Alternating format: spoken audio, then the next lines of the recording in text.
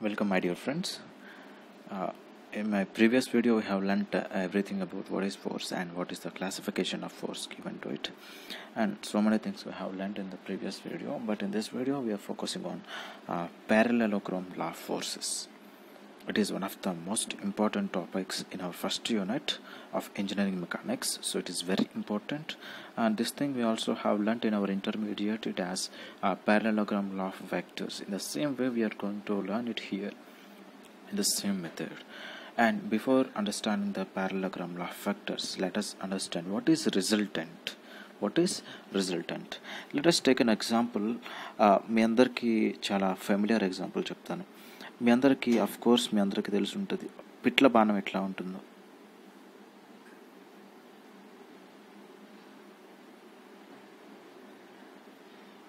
పిట్ల బాణం ఎట్లా ఉంటుందో మీ అందరికీ తెలుసు కదండి. సో ఈ మాదిరి ఒక పిట్ల బాణం తీసుకున్నట్టయితే, సో ఇక్కడ మనం స్టోన్ని ఈ సెంటర్లో ప్లేస్ చేస్తాం. స్టోన్ని ఈ సెంటర్లో ప్లేస్ చేసి మనం ఏదైతే ఇక్కడ స్ట్రింగ్ దాన్ని వెనక్కి స్ట్రెచ్ చేస్తాం. స్టోన్ పట్టుకొని ఈ రబ్బర్ ఏదైతే ఉంటుందో మనం ఇక్కడ టై చేస్తాం, ఆ రబ్బర్ని మనం వెనక్కి స్ట్రెచ్ చేస్తాం. స్ట్రెచ్ చేసి సెటైన్ పాయింట్కి వచ్చేసరికి మనం దాన్ని రిలీజ్ చేసిన వెంటనే ఆ స్టోన్ అనేది ఈ సెంటర్ డైరెక్షన్లో వెళ్ళిపోతుంది. సో నేను దీన్ని ఎందుకు ఎగ్జాంపుల్గా తీసుకున్నాను అంటే, దీన్ని ఈ వ్యూలో కాకుండా పైనుంచి చూసామంటే ఎట్లా కనిపిస్తుందో ఒకసారి చూద్దాం.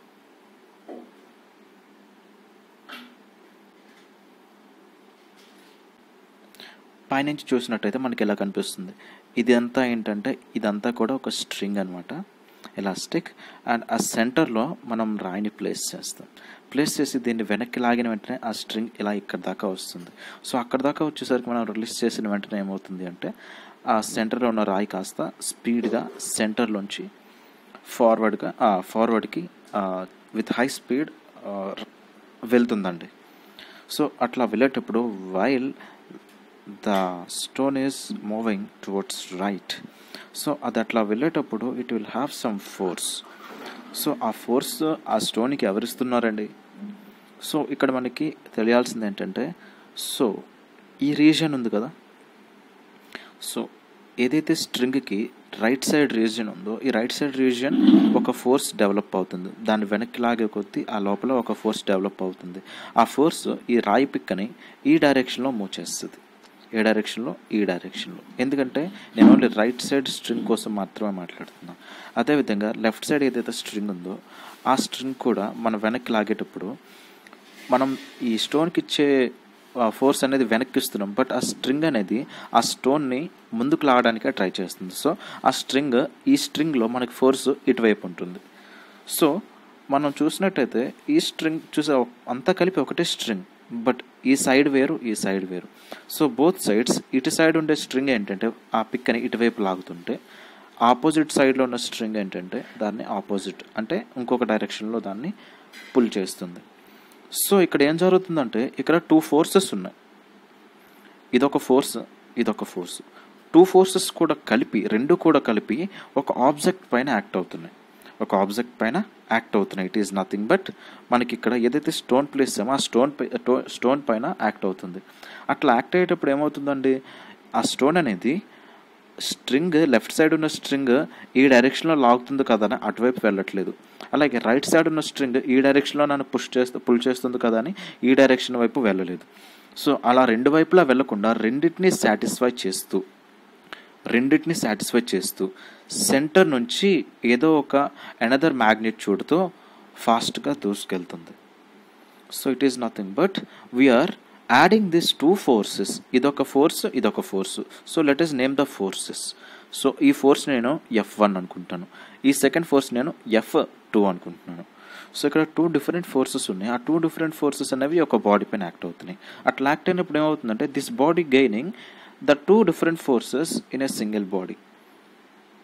So when we represent two or number of forces in a single force, so that is nothing but resultant. Hope you understand. When we are representing two or number of forces in a single force, it is nothing but resultant. ఈ body ఫైనల్గా ఏదైతే ఫోర్స్తో ఈ బయటకు leave అవుతుందో, so ఆ force అనేది ఏమవుతుందండి ఇక్కడ రిజల్టెంట్. ఆ రిజల్టెంట్ దేనివల్ల వచ్చింది?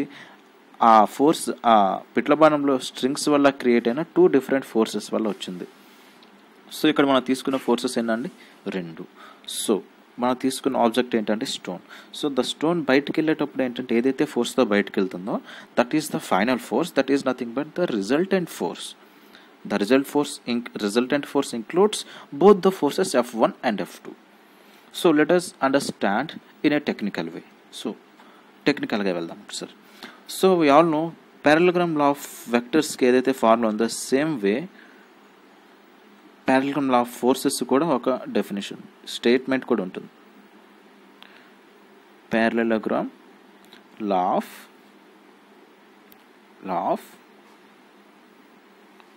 Forces.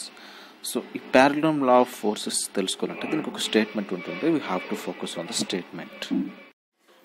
Okay, let us go with the statement. So it will be a bit harder for me to write a complete statement in a very clear way. I will write it somewhat in a very bad handwriting. Please try to make a notes while I am reading it out. So statement ఏంటంటే when two forces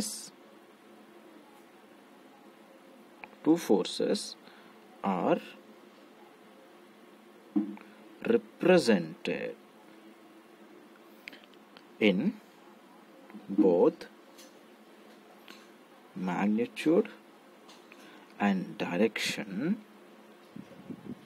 When two forces are represented in both magnitude and direction by two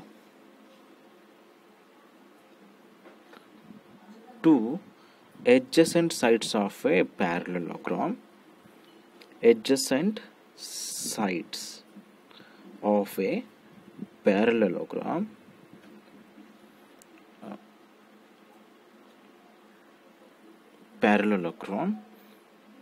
then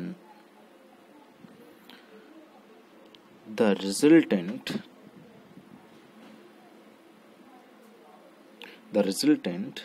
is represented by the diagonal passing through the same point. Diagonal passing through the same point. అయితే let us understand, ఒకసారి అర్థం చేసుకుందాం. So ఇక్కడ ఏమంటున్నాడంటే అసలు parallelogram అంటే ఏంటి? Wear ఈ బాడీ తీసుకున్నట్టయితే దీనికి 4 సైడ్స్ ఉన్నాయి in total.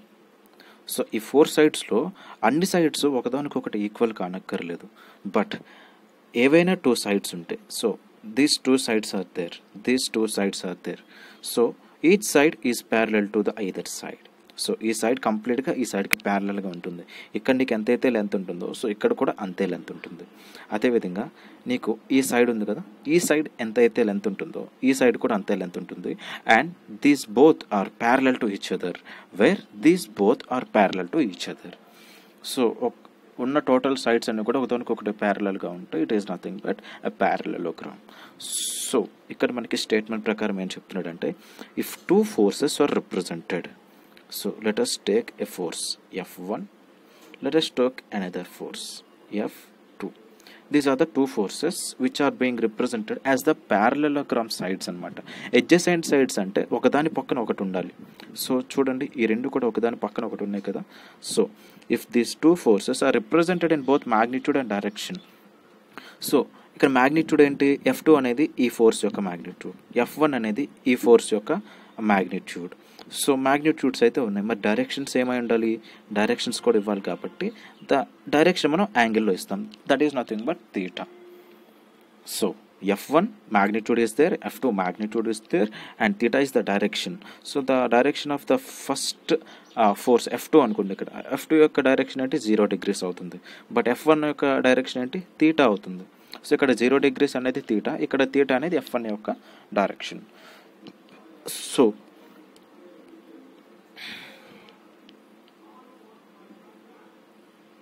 F1,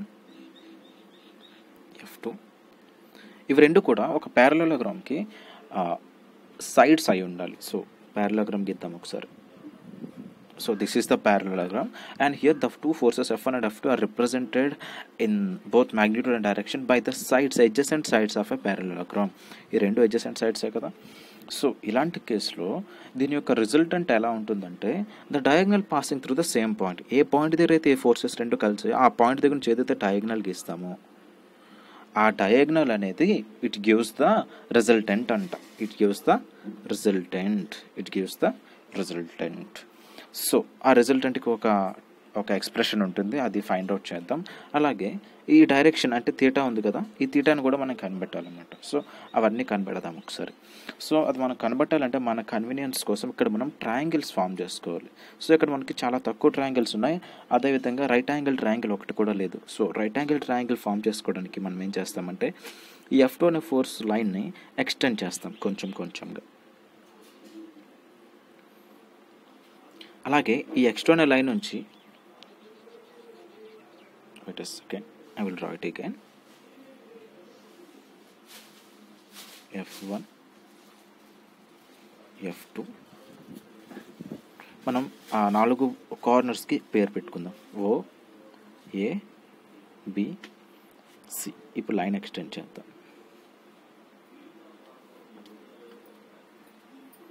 And here it is theta. So ఇక్కడ ఏదైతే ఇక్కడ పర్పెండిక్యులర్ గీసుకున్నామో ఈ పాయింట్ని మనం ఏమని పిలుస్తామంటే ఎన్ అని పిలుచుకుందాం. So name it as an. మనం ఏం కనిపెట్టాలి, ఈ డైరెక్షన్ ఆర్ అనేది ఉంది కదా, సో ఆర్ని మనం కనిపెట్టాలి. క్లియర్? ఆర్ అనే దీని మ్యాగ్నిట్యూడ్ ఎంతో కనిపెట్టాలి. సో దాని మ్యాగ్నిట్యూడ్లో ఏమేమి ఇంక్లూడ్ అయి ఉంటాయి మీకు చెప్పాను ఇందాక. రెండు ఫోర్సెస్ డిఫరెంట్ డైరెక్షన్స్లో యాక్ట్ చేసేటప్పుడు ఆ రెండు ఫోర్స్లు కలిపితే ఆర్లో ఉంటాయని చెప్పాను. సో ఏదైతే ఫైనల్ ఎక్స్ప్రెషన్ ఆర్కి వస్తుందో ఆ ఆర్ అనే ఎక్స్ప్రెషన్లో F1 అండ్ F2 రెండు ఫోర్స్లు కూడా ఇంక్లూడ్ అయి ఉంటాయి అనమాట. సో అదే విధంగా వస్తుందో మనం చెక్ చేసుకుందాం. ఓకేనా? సో పిక్చర్ చూసారు కాబట్టి మీకు పిక్చర్ ఒక పక్కన పెడతాను.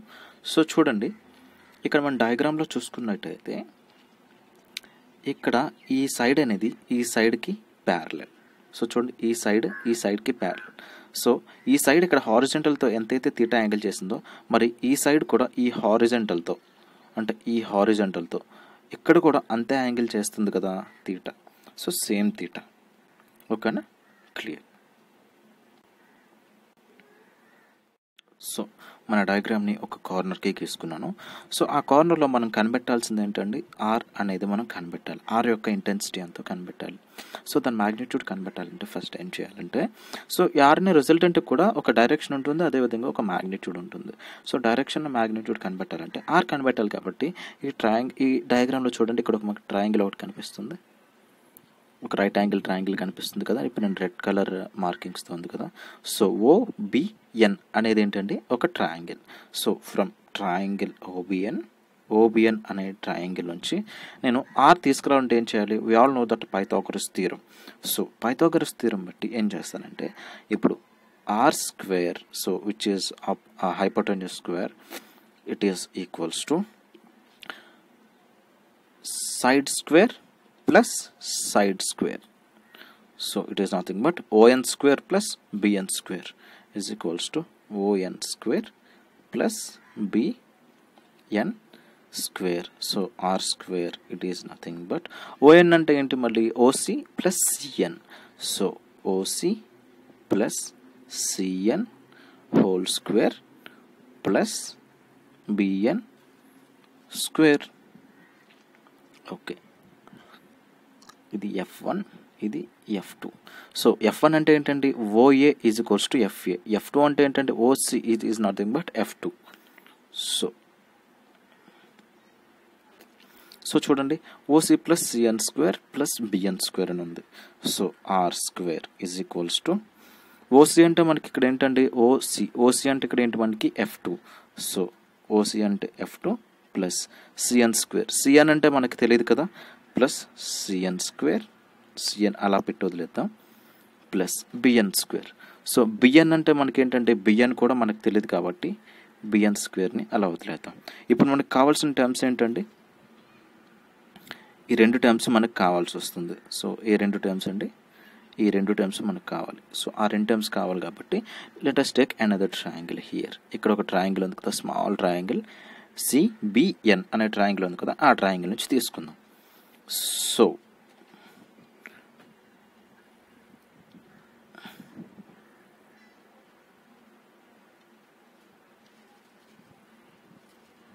wait a second. CBN అనే ట్రయాంగిల్ ఉంది కదా,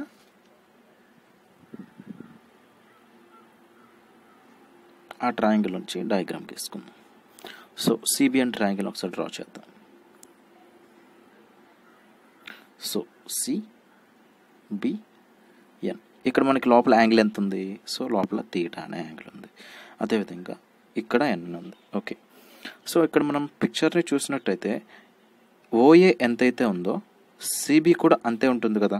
సో OA అనేది మనం F1 అనుకున్నాం, మరి CB కూడా F1ఏ కదా, అంతే కదా. సో ఇక్కడ ఏంటంటే OA is equals to CB, it is nothing but CB becomes F1. So ఇక్కడ మనం ఏం కనిపెట్టాలి? మనకి BN తెలీదు, అలా విధంగా CN కూడా తెలీదు. సో BN అండ్ CN అనేవి మనం ట్రిగనోమెట్రీ యూస్ చేసి తీసుకురావచ్చు. సో ఇక్కడ ఏంటంటే నేను ఇక్కడ సైన్ థీటాని అప్లై చేస్తున్నాను. సో సైన్ థీటా అప్లై చేస్తే నాకు ఏమవుతుంది? ఆపోజిట్ బై హైపోటెన్యూస్ కదా. So sine theta is equals to BN by F1 వస్తుంది. BN by F1. సో ఇప్పుడు BN అనే వాల్యూ ఏమవుతుందండి? BN is equals to F1 sine theta అవుతుంది. క్లియర్? మరి ఇక్కడ కాస్ థీటా అప్లై చేశాను అనుకోండి. సో కాస్ థీటా అప్లై చేసినప్పుడు ఏమవుతుంది? Cos theta is equals to adjacent by hypotenuse అవుతుంది. సో ఎడ్జసెంట్ అంటే ఏంటంటే మనకి ఇక్కడ ఎడ్జసెంట్ అంటే CN. So CN by hypotenuse అంటే F1. So cos theta is equals to CN by, ఇక్కడ గీస్తున్నాను, CN బై F1. అట్లాంటప్పుడు CN ఏమవుతుంది? F1 కాస్ థీటా అవుతుంది. So CN is equals to F1 cos theta. అయితే మనకి ఈ వాల్యూస్ ద్వారా మనకి ఏమొచ్చాయండి? BN అంటే F1 సైన్ థీటా అని, అలాగే CN అంటే F1 కాస్ థీటా అని వచ్చేసాయండి. సో ఆ ఈక్వేషన్లోకి వెళ్ళిపోతాం. So R square equals to మనం ఇందాక చేసుకున్నాం, ఇక్కడ డయాగ్రామ్లో OC అనేది మనకు తెలుసు కాబట్టి F2, దాన్ని అలా వదిలేసాం కాబట్టి. So R square equals to OC square, it is nothing but F2 plus CN కదా. CN అంటే ఏంటంటే మనకి ఇక్కడ so F1 cos theta, F1 cos theta whole square. BN అంటే F1 సైన్ థీటా. సో దీన్ని మనం ఇప్పుడు సింప్లిఫై చేయడమే మిగిలింది. So R square is equals to F2 అంటే A plus B whole square ఫార్ములాలో ఉంది కదా, ఇది చూడండి ఒకసారి, ఇదంతా A, ఇదంతా B అనే ఫార్ములా ఉంది. So A plus B whole square formula ఏంటండి? A square plus B square plus 2AB cos theta. So plus 2AB కదా. సో ఇక్కడ ఏంటంటే చూడండి, F2 square plus F1 cos theta whole square plus F1 sine theta whole square. So R square is equals to F2 square plus F1 cos theta square అంటే F1 square cos theta square plus F1 sine theta square. ఇక్కడ మనకి 2AB గీసుకోలేదు కదా, 2AB ఇక్కడ గీసుకుందాం, రాసుకుందాం, plus 2F1 F2 cos theta, ఇక్కడ కూడా plus 2F1 F2 cos theta. So ఇప్పుడు మనకి ఏం రావాలంటే, సో చూడండి ఫైనల్గా R square is equals to F2 square plus F1 square. So F1 square అనేది మనకి 2 టైమ్స్లో కనిపిస్తుందండి. సో F1 స్క్వేర్ ఎక్కడెక్కడ ఉంది? ఇక్కడ ఒక F1 ఉంది, అలాగే ఇక్కడ ఒక F1 ఉంది. సో కామన్ మనం తీసేసేటైతే F1 స్క్వేర్ కామన్ తీసేస్తే cos theta square plus sine theta square plus remaining term 2F1 F2 cos theta. So ఇప్పుడు ఏమవుతుంది, are square equals to f1 square into లోపల sine square theta plus cos square theta అంటే మనకి తెలుసు 1 అని, plus f2 square plus మిగతా term ఏంటంటే 2f1 f2 cos theta, where theta is the angle between the two forces. So r square మనకు r ఒకటే కావాలి కాబట్టి r is goes to స్క్వేర్ని యువతల వైపు పట్టుకొచ్చేస్తే it becomes root over f1 square plus f2 square plus 2f1 f2 cos theta. So దీని యొక్క units ఏంటి, ఫోర్సెస్ని రెండు మనం యూనిట్స్ ఏంటంటే న్యూటన్స్ కదా, ఫోర్స్ యొక్క యూనిట్స్ న్యూటన్స్. మరి ఫోర్స్తో వచ్చిన రిజల్టెంట్ కూడా ఎట్లా ఉంటుంది, న్యూటన్స్తోనే ఉంటుందండి. So it is nothing but this is the final expression for the resultant of any two forces which are adjacent to each other. Clear? And this is nothing but parallelogram law of vectors యొక్క resultant. So మనం ఇప్పటిదాకా ఏం చేసామండి, are యొక్క రిజల్టెంట్ని కనిపెట్టేసాం. కానీ are అనే resultant ఈ line ఏదైతే ఉందో అది హారిజాంటల్తో కొంత యాంగిల్ చేస్తుంది. It is nothing but the direction of the resultant. So direction of the resultant కూడా మనం కనిపెట్టాలి కాబట్టి we will take the triangle oh B and N. So ఇక్కడ మనం tan apply చేసేటట్టయితే, so tan alpha equals to ఓబిఎన్ అనే triangle నుంచి opposite by adjacent. Opposite అంటే ఏంటి, బిఎన్. సో ఈ ఆల్ఫాకి ఆపోజిట్లో ఉన్నది ఏంటంటే B N. So divided by adjacent. Adjacent అంటే ఓఎన్. సో ఆపోజిట్ బై అడ్జసెంట్ అన్నాడు కాబట్టి బిఎన్ బై ఓఎన్ కాబట్టి బిఎన్ అంటే మనకి ఏంటండి f1 sin theta. సో అదేవిధంగా ఓఎన్ అంటే ఏంటి, OC plus CN. OC plus CN అంటే f2 plus f1 cos theta. So apply చేసేద్దాం.